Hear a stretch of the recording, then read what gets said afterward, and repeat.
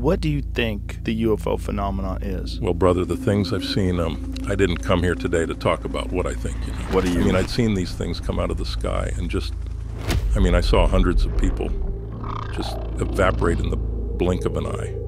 Entire towns with generations of history, culture, just disappear. We were assigned to a classified project down in South America. We were staying in some little town in Paraguay, and boy, things got pretty horrific. I mean, it's honestly a miracle. We'd made it out. So we were, enjoying our time. I mean, we'd patrol and monitor our parameters, but, things seemed pretty quiet. And so, we'd enjoy the nightlife. We were going out to eat, talking with some of the locals in the bars, things like that. Wait, so how'd you know to go down there specifically? Yeah.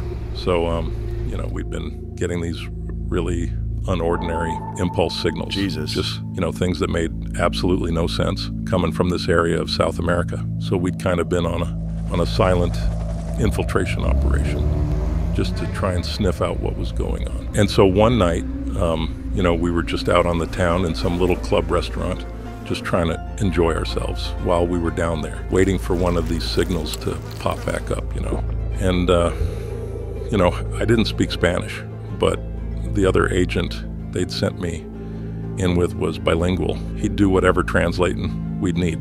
But so this particular night, things had gotten a bit strange. There was this local, and he just wouldn't stop looking at us.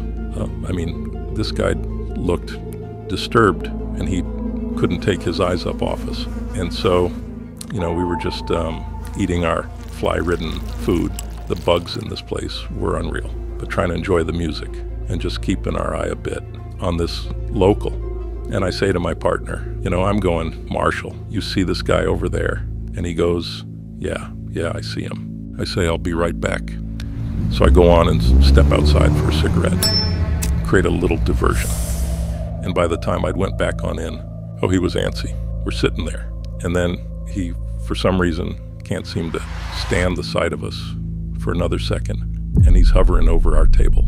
And he's going, sé quién eres, sé para qué estás aquí. I'm going, Marshall, what's he saying? Marshall says back to him, simultaneously translating for me. Jesus, man. Yeah. And he goes, what do you mean you know us? What do you mean you know why we're here? Who are you? ¿Quién eres? Then the man just starts going, he says, el diablo, el diablo, el diablo. Llevo a mi familia. And he's crying. He's going, Dios mío, la familia. Hey, Dios mío. At this point, I thought, this guy's a friggin' whack job. Marshall's saying to him, amigo, que viste? And guy was just a broken record, El diablo, Dios mío, el diablo. We kind of just sit in this tense moment for a few, like trying to salvage some kind of an understanding between our mission and this random guy in the middle of a bar in Paraguay, reciting something out of a Bible, desperately trying to believe this could have some type of relevance. Then the guy goes, ellos vienen, Dios mío, ellos vienen de nuevo. Marshall's going, come on, who took your family? Who's coming back, you son of a bitch? What are you talking about? Guy goes, vete mientras puedas. Nadie me cree, el diablo. In that chilling moment of tension is in the blink of an eye, just cosmically shifted by an incredible flash of light and rift of energy. It felt like your insides were set on fire, physically. And I'd never seen people break out into a manic chaos so fast. You heard this ringing, don't know if the sound barrier was broken. And then I remember Marshall just yelling at me, go, go, go, move your ass, we gotta move. He's going to go out the goddamn back, transportation's on its way, go, go, go. And I'll never forget, as I was hauling ass out of there, I took one look back, and that wide-eyed man was standing in that same spot, just el diablo, Dios mío, el diablo. And so we get out back, choppers on the ground, and we jump in, and that's when we saw them. I'm going, Mary, Jesus, and Joseph.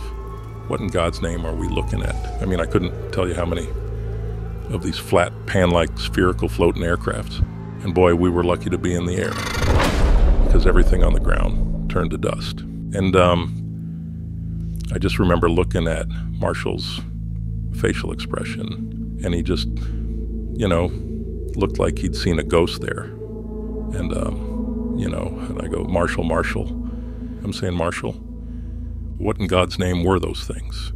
And I'll never forget, he's just looking ahead as if the spirit of that poor man had passed through him in that moment. I mean, he's just looking with that similar wide-eyed, blank expression. He goes, El diablo, Dios mío, el diablo.